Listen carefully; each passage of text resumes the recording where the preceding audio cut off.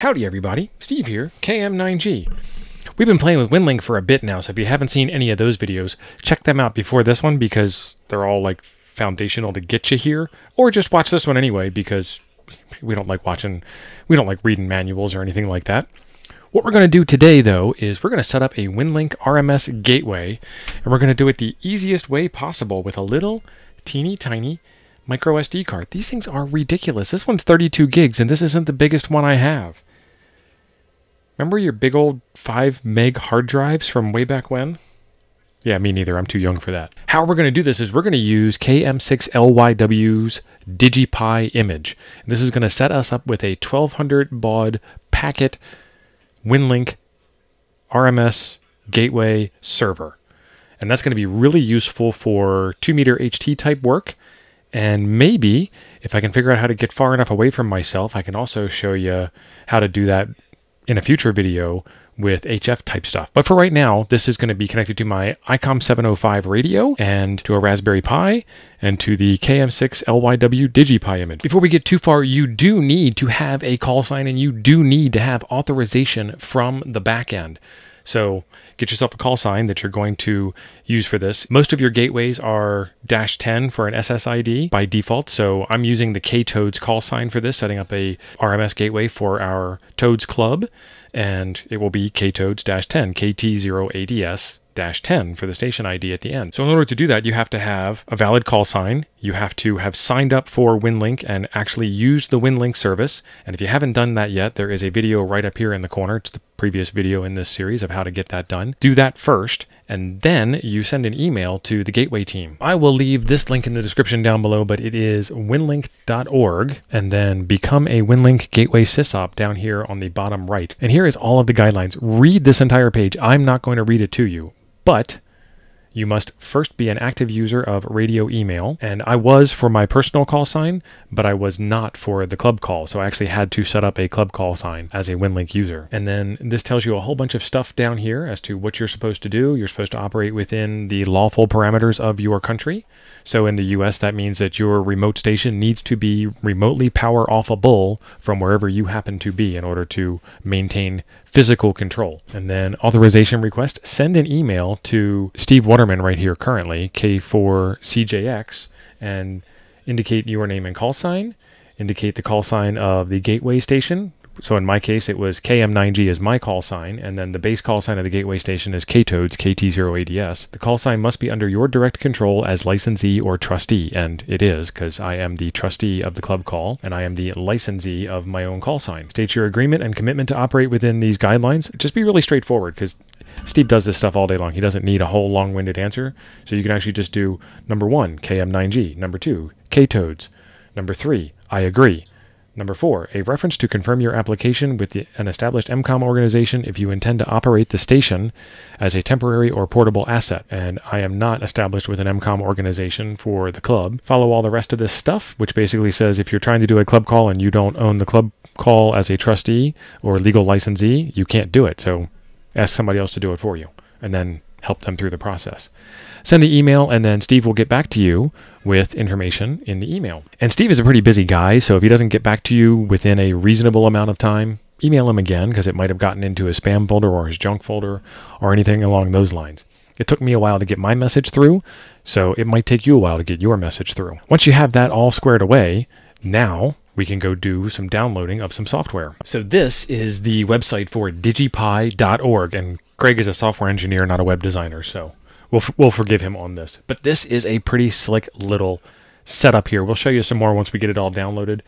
In order to download this, you need to be a member of his Patreon page. And if you are not, then do that first. And that will get you the user ID and password you need. If you don't understand why you might need to support him on Patreon, let me give you a little tiny bit of a background.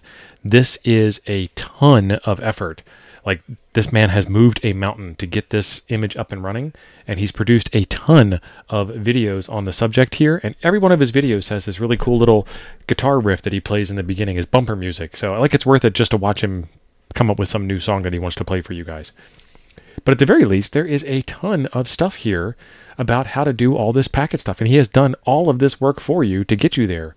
And that's why this video is going to be real short, and I'm just kind of like puffing to get the time out here because this is pretty awesome stuff. So anyway, become a patron of the channel. I'm not signed into my browser account here, but if I become a member, $5 a month to get this stuff squared away. Not bad at all. So once you've got that all squared away and you have the user ID and password in your email box, the next thing is to click this download button here. And that's going to ask you where to save the file. So save it in a folder that you know where to save it. I am doing this on Mac OS, so I am saving it in the directory where I'm actually storing all the parts of making this video. So hit save and then save away. After you got the download, then you need to burn it to an SD card. And my favorite burn tool is this Balena Etcher thing right over here. And I really like it because it works where other things don't. There was a scandal a while back. If you were trying to do a firmware upgrade on the X6100 or the X6200 radio from Zygu, it would brick your radio if you used the tool that they specified, Rufus. And using Balena Etcher didn't have that problem. So another feather in the cap of Balena Etcher here. If you click on this download link, and the website URL will be in the description below. If you click on the download link, Etcher is available for all platforms. Linux, Mac, Windows, and on Mac I'm running Apple Silicon here on this side, so I need the ARM64 version. Click download and run through the installer. I'm not going to go over how to install the software in this video because it's already installed here, and all three of these have 3 different methods of doing it. If you had a computer for the last 20-30 minutes or so, you know how to install software. Otherwise, how are you watching this on a web browser on your computer? I know, you're all watching this on your couch. This is prime time entertainment right here. All right, so we got that all downloaded. We got it installed. Now I need to flash from file. I'm going to pick the image that I downloaded. I am going to pick the SD card. This is one of the cool things about Etcher is it doesn't give you the ability to overwrite your local hard disk with an SD card image, which would be kind of bad. I mean, you can do it if you try really hard, but don't try really hard. So I'm going to pick the SD card. It was a 32 gig SD card. I put in a 32 gig SD card into the drive. It showed up on the screen as a 32 gig SD card.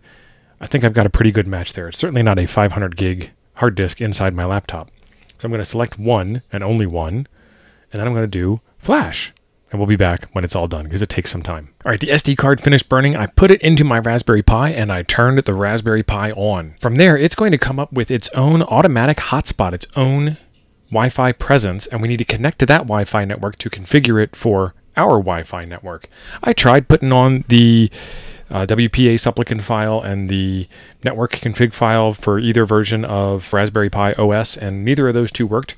But this works fine, so we will carry on with doing this thing. It'll take it a little while to pop up, so give it a little bit of time, and then there it is, DigiPi, right above my head. So I'm going to click on that, and then this has no internet connection, so basically this and only this, which is fine. And then in your browser, you want to go to 10.0.0.5. That's the default address for getting there. And you want to do it without HTTPS because this is ham radio and nothing's allowed to be encrypted. Also, you got to pay for a certificate to prove that you trust yourself. So just trust yourself. It'll be fine. It pops up all by itself right here. The first thing I want to do is I want to do a Wi-Fi. I don't want to do the initialize just yet, and I'll tell you why when we get past that step, but I want to get this thing on my own network. So I click on Wi-Fi, and now I type in my SSID and my password, and then I hit submit, and it says Wi-Fi credentials are updated. Please reboot for changes to take effect. And there's a convenient reboot button here. So I'm going to hit reboot, and we'll be back when it's rebooted. And you can try http://digipi because it'll do auto DNS stuff for you, or you can do digipi.local, or you can find it in your router, whatever IP address was assigned to it by your router, because now it's on your network where you should be. And there it is. Now that we have all of that done and we're back onto the actual internet connected network, I'm going to click this initialize button, which is going to bring up a new tab. You can really only do this once. If you need to do this a second time to reconfigure it for something else, either A, get another Raspberry Pi and another SD card and do a whole nother DigiPi system, or B, reburn the SD card that you have, because it's actually easier just to reburn the SD card than it is to go through and do all the config files, because Craig has figured all this stuff out for you. So in my case, my gateway is set up as KToads, KT0ADS. So if you happen to see KToads in your list of available networks, give it a shot. So there is the call sign, and then the password, the Winlink password, we'll put that in at the end because it doesn't star out the password. The APRS gateway password, this is why I wanted to be on the real internet. You don't need to fill out all of this stuff to do a Winlink gateway, but I want to set it once and use it for many different things. So if I hit the generate button, your APRS password isn't really a password. It's just a hash of your call sign, KT0ADS. So this isn't a secret, and it tells me my code is 19620. It works with my call sign and with my code. So use it with your call sign and your code, not mine, 19620. And then my grid square, there's a little find tool here. Again, this is why I wanted to be on the internet to do this. Click on find, and this is the Levine Central website, which I highly recommend using. It's actually the one that I use in all of my videos, and it'll be linked in the description down below as well if I remember. I'm currently in Benson, Arizona while I'm setting this thing up for testing, so let me get the grid square for Benson. And it is DM41UX. Latitude, longitude, same thing. I'm going to do locate, and I'll type in Benson, Arizona, and that tells me my latitude and my longitude. So now I've got both of those typed in, and then my AX25 node pass. This is the password that users will use to connect to your AX25 node if you use it in the future. We do not need this for the purposes of this video for Winlink gateway stuff, but again, I'm setting everything up. ABC123 is just fine. The screen type, this is where it gets pretty cool. There are two different screen types. I have the little tiny square one, and I have the great big one on order. When the great big one comes here, we'll show that in a future video, but for now, it's the small one. If you don't have one at all, just pick the small one, because you don't actually need the display. It's just real pretty eye candy to look at, and I happen to like it. I am not going to use FLRig for cat control. I don't need it for what we're doing. You might, when you get through the end of the video and you figure out where we're at with this, figure out whether you need it or not. And then it says changes applied, reboot for changes to take effect. So I'm going to click the reboot button. And now we are back. When you boot it up, it's going to come up looking like this. And if you sit on it for a couple of minutes, which you should, let everything settle out and get squared away, and we hit the DigiPi logo at the top, for some reason this thing has been starting the APRS iGate. There it is. By default. It's probably the way he's got it configured to do that kind of thing. But that interferes with the Winlink gateway because they both use Direwolf on the back end. So wait for this to turn green, refresh a couple of times by clicking the logo. And then when you finally see that as green, click the off button and it goes off. And now that's gray. And here is all you have to do. You see this line that says Winlink email server? Hit on.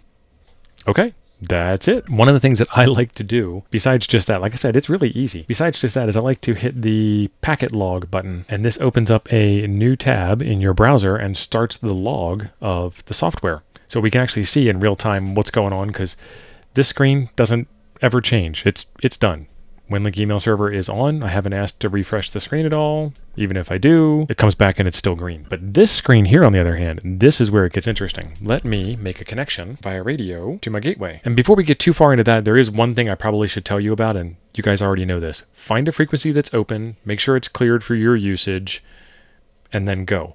This thing here, as you can see, it has beaconed, and it beacons on the dial frequency of the radio, because there's no need to cat control, set a frequency or anything like that, because we're already there, because I already did all that stuff. In my area, that is 145/730. So tune your radio to 145/730 on FM data mode and listen for a while and see if there's anybody out there. PTT your mic and ask if anybody's out there. And if you get no response enough times, go ahead and use that frequency for a while. So I'm going to use Winlink on Android to test this out, and I've already got my session all set up. That'll be a different video. I'm just going to connect to it from my 2-meter radio, which is my favorite little Vero right here, and I'm doing it over Bluetooth, so there's no wires between the radio and the thing. So again, future video coming out. Stay tuned for that. But I'm going to hit play on the service, and there we go. You can see, and maybe you can hear, I don't know. You can hear the stuff going back and forth.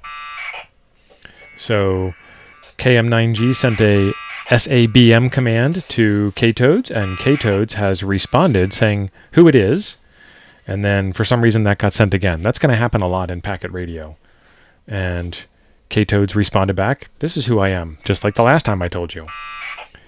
And then I think this RR is ready to receive. And so now we're doing the whole transaction thing on the back end. This is KToads talking to cms.winlink.org over the internet and telling my Vero radio that it's, I'm doing stuff. Be patient. And then here's the whole rest of your protocol.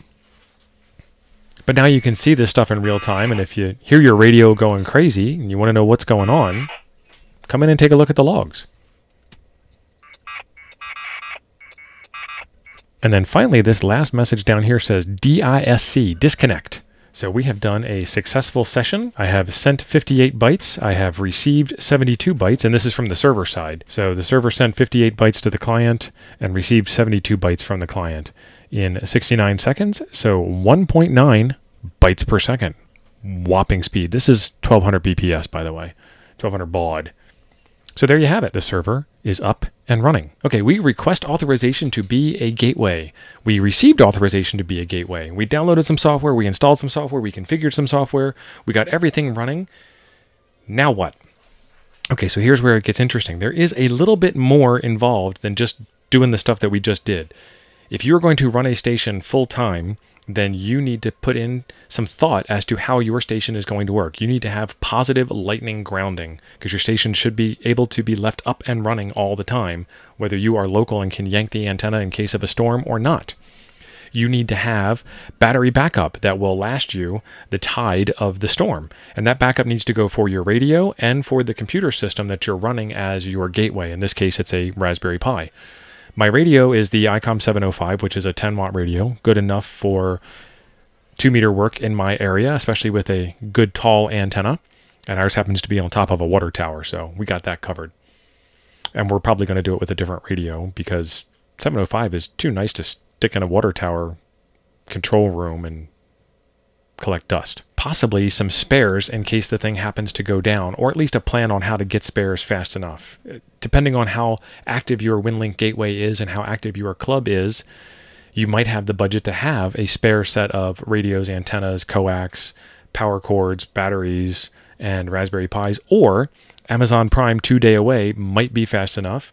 And in the case of stuff that happened a couple of years ago when we had a Raspberry Pi shortage the world over, then, waiting longer might also be part of your standard operating procedures. You need to define what those standard operating procedures are, and you need to be comfortable with them.